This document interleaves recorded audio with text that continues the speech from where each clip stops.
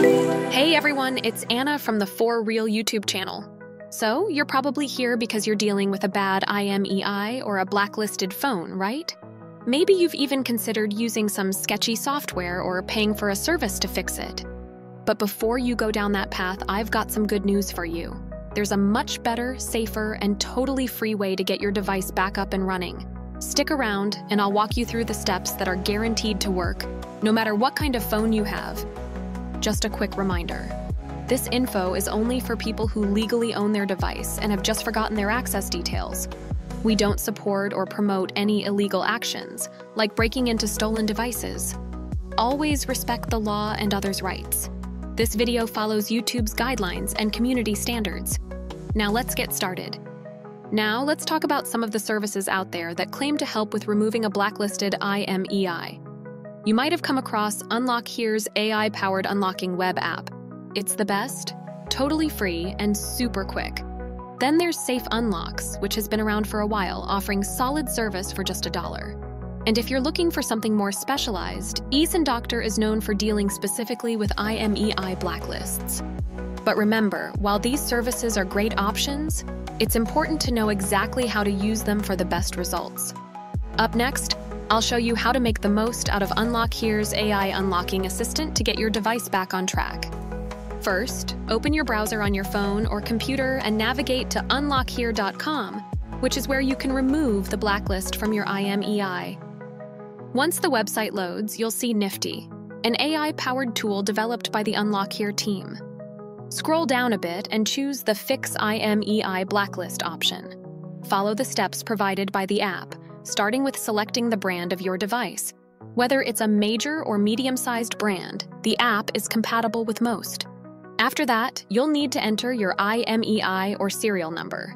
If you're unsure where to find it, simply dial *#06# on your phone, and a pop-up will display all your device's information, including the IMEI number.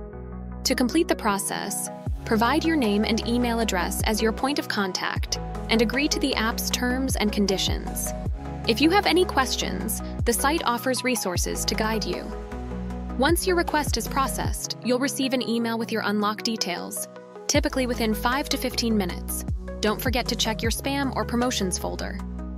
After receiving the email, copy the verification code, return to the site and click on Confirm IMEI Unlock. Paste the code, complete the CAPTCHA, and press Validate Info and Start Unlock. Nifty will then finalize the unlocking process. If you encounter any issues, live support is available to assist you. And that's it. Nifty, the AI-powered tool, does the heavy lifting from here. The final step is to simply insert a compatible SIM card and restart your device.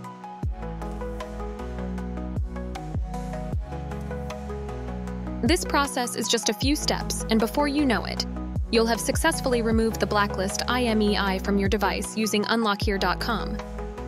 It's important to know that these unlocking services only work in first-world countries. If you can't access the services or prefer not to use them, we offer 250 free unlocks every week for our viewers. To enter, simply like this video, subscribe, and comment your phone model, your IMEI number, and your country. Once you've completed these steps, you're automatically entered into the giveaway. Alright guys, here are some more alternative ways to remove an IMEI blacklist from your device.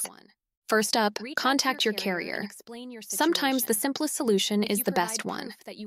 Reach out to your carrier and explain your situation. If you provide proof that you own the device, like a receipt or any document that shows you're the legitimate owner, they might be able to help you out. If your device was reported lost or stolen and you've managed to recover it, letting the carrier know can sometimes get it removed from the blacklist. Another thing to keep in mind is to check your IMEI status regularly. Blacklists can be updated, and in some cases, devices are removed for various reasons. Using online IMEI status checkers can help you stay on top of your device's status. Lastly, if your device was blacklisted by mistake and you're hitting a wall with the carrier, you might want to consider legal action. This should definitely be your last resort since it can be costly and time-consuming, but it's an option if all else fails. Thanks for watching. If this worked for you or if you have any other questions, drop a comment below. I'd love to hear from you. Just a quick reminder, these unlock services only work in first world countries.